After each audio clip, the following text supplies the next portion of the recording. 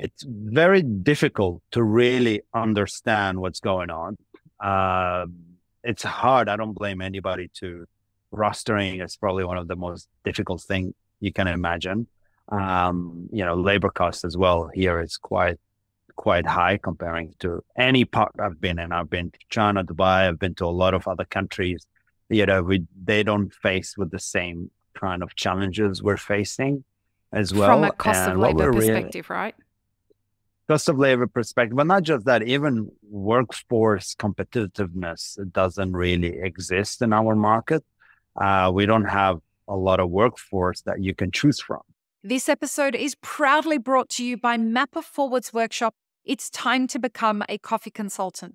Learn how to diversify your revenue streams and create freedom from your day job while saying goodbye to that alarm clock forever by becoming a consultant within the coffee industry or directly to consumers who have shifted towards home brewing and home roasting.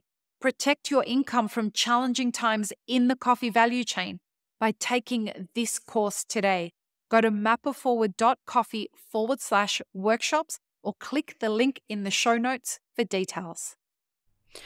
Welcome to the Daily Coffee Pro by Mapper Forward, friends. I'm your host, Lee Safar, and this is episode 1 of a new 5-part series with the esteemed Nawar Adra from Stitch Coffee in Sydney, Australia. Nawar, welcome back to the podcast for like the 5th, 6th, 7th, 8th, I don't know how many times now.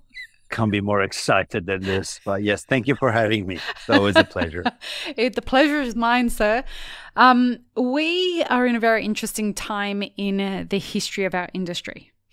And I've got some shit that I want to talk about, and you're my human to bring on the podcast when I want to have conversations about stuff that I don't understand and that I want to explore.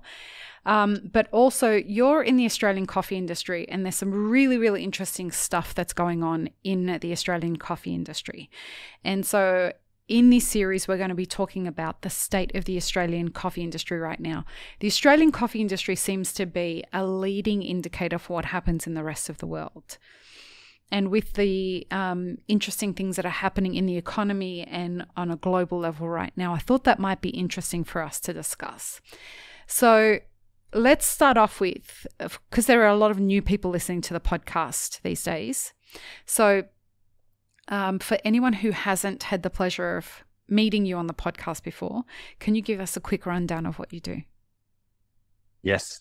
So my name is Nawar. I run 2 companies side by side. I've got a co-roasting space that we call it ECRE. It used to be known as CRS.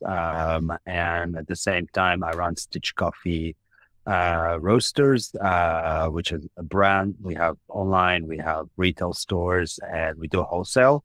And at the same time, I do manufacturing of drip bag and steep bag in Australia. We do a few things, put it that way. Mm. Stitch is my favorite coffee brand in the world for a lot of reasons. It's the best coffee, I think, the way that it's roasted, prepared, and presented as a product by far of any brand in the world. Also, the branding, I've seen this brand evolve from the birth of it. So I've had the honor of watching that. And the things that you have done with this brand and growing as an owner is just something remarkable. Makes me very proud of you, but also the way that I have seen you show up as a business owner as the industry has changed so much over the past, let's say 10 years, means that having this conversation with you is probably the best person that I could have this conversation with. If we start this conversation at the perspective of a global level, right? So this episode, we're going to have a conversation about the state of coffee in 2024. And then in the next episode, we're going to talk about more specifically what's going on in Australia. Because would you agree that this is a really unique time in the history of our industry? Yeah, I think we've never really seen so many changes so quickly. And I think we had to really adapt much faster than before. Like a few years back, probably the C market was a lot more stable. The Aussie dollar was kind of fluctuate a little bit here and there. And you could tell, the coffee that we bought for like 4 or 5 years was always in the same, or even 6 years in a row was literally the same price Right. throughout. And then, COVID came, first year, second year, third year, boom. And now we're living in a world where like you really don't know where you're at anymore. You can't really, first of all, you can't forecast. It's very hard to forecast. It's very hard to roster people. Like you really don't know when you're gonna be busy. Wow. Like you really don't know when you're gonna have just pack of people coming out of nowhere, and then the next day there's nobody, right? It's really confusing to run a coffee shop or a brand or anything, because you see shifts in people buying habits. So coffee, they're not buying a lot in the cafe, they drinking it more at home. Or you can see every offices now they have a coffee machine, and everybody just pressing it and putting like one sugar in it or whatever they're doing in that space. But you can see that it's really becoming much more and more difficult. And earlier on, we always thought coffee bring people into your coffee shop. Mm-hmm. But I think right now it's changed a little bit. It become food is more essential than coffee. Like we Wow. tried to focus on coffee a lot, but then when we changed a little bit the menu, we saw that people, it's just shifted. Like the numbers shifted the way it was maybe 15% kitchen. Now the kitchen has almost taken over the coffee. Wow. It's very difficult to really understand what's going on. It's hard. I don't blame anybody to rostering is probably one of the most difficult thing you can imagine. Labor costs as well here is quite high comparing to any part I've been in. I've been to China, Dubai, I've been to a lot of other countries. They don't face with the same kind of challenges we're facing as well. From a cost of And what labor we're really perspective, right? cost of labor perspective, but not just that, even workforce competitiveness doesn't really exist in our market. We don't have a lot of workforce that you can choose from, so you're really, really limited in what you can do and can't do. You are very limited in your hiring strategy. Sometimes you can wait, but doesn't mean you're gonna get the perfect person. Like these days, you're just looking for, can I train them? Are they willing? Are they ready? Like, you're gonna spend a lot more time on training than ever before.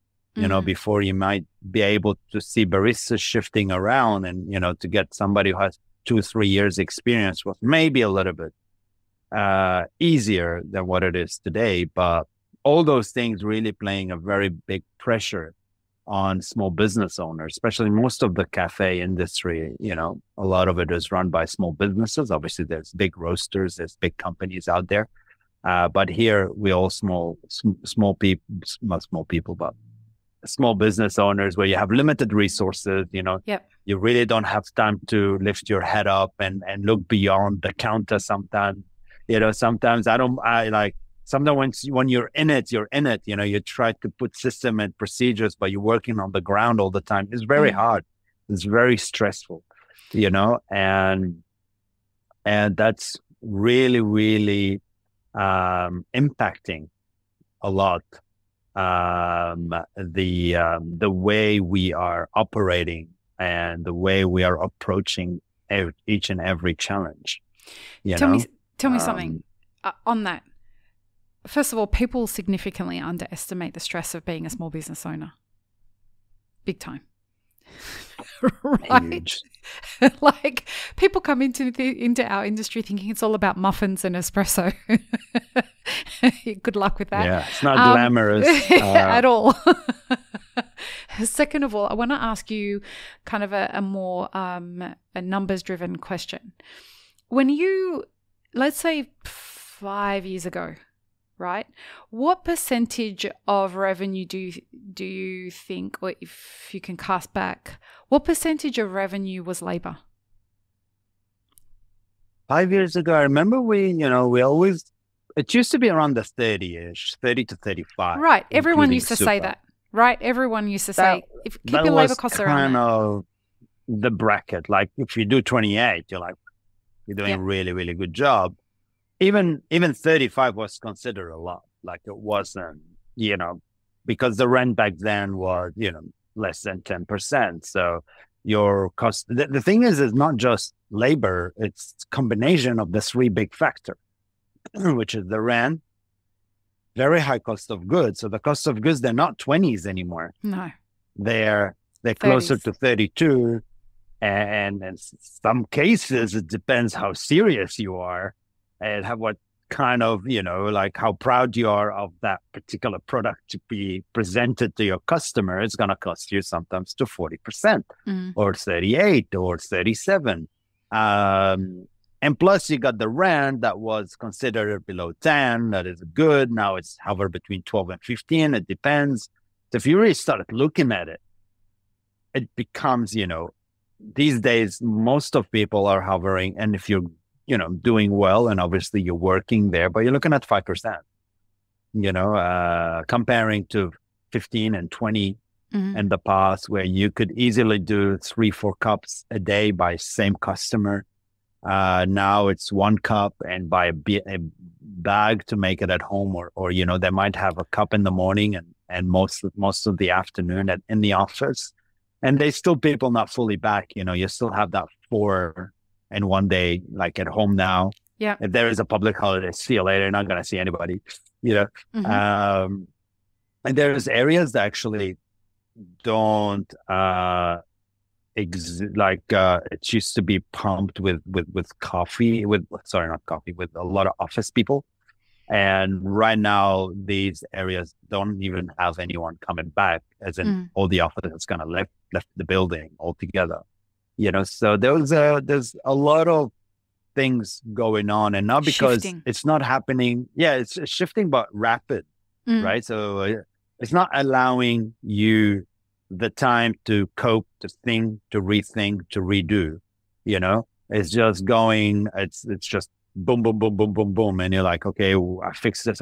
Damn, there's another thing now here, now there. So yeah, it's definitely a lot more challenging and very erratic, and it's very hard to comprehend everything because it's overwhelming, I think is the right word, at this stage. And you really need to have, like, we are struggling, like, we had a cafe that was nice and not that busy, and then we opened another one. It's like, bang, what the hell's going on here? And it's a struggle to actually, kind of go from here to like, boom, with 20 people to 40 people. Okay, what are the systems? How do we make it better? How do we adjust? How do we fix it? How do we do that? Especially when you're not doing the regular hours where you only, most of cafes here open 7, shut 3, which is kind of easy to work around that. But when you start to go 7 till 5, it become a very different operation altogether, Yeah, that's 2 shifts now, right? Because 38 hours a week, because, you only have limited things and that, and you don't have competitive labor force. And that is something we need to, really think about it a lot before you open anything or think about it. And this is kind of the big challenge. And we can see a lot of restaurant kind of let go the idea. A lot of very high-end restaurants like kind of shut down as well. You can see that there's a lot more lease signed. I'm not here to bring gloom or anything like that. We're talking about the reality of the situation, right? Like that's what's necessary right now. This is not about doom and gloom or anything like that. And folks, I want to give you some feedback from the series that I did with Madeline about we talked about what happened at SCA. The number one comment that we got back from people was, thank you. I thought I was the only person that was in crisis. That was really jarring to me to hear that, because there is a lot of people who are experiencing challenging time, but because we're not all talking to each other about it, we think that we're the only ones that are experiencing it. Well, the opposite of that is if I know that I'm in crisis and I know that Nawar is in crisis, and we start talking about it, immediately we can work towards solutions and supporting each other. And that's where the positive element of this story comes in. This is not about identifying what's wrong with everything. This is about being real about it so that we can move fast forward directly to solutions. We don't need to sit in the doom and gloom. We need to identify what the problem is and start working towards solutions. If we're ignoring what's going on, we're all fucked. Yeah. That's it. So I want to just finish off my question, if that's okay, about the labor. So if I understand you correctly, labor from where you were sitting was, the sweet spot was around 30%. 28 was good. 32 was on the high side. Right? Or 35 was on the high side, right?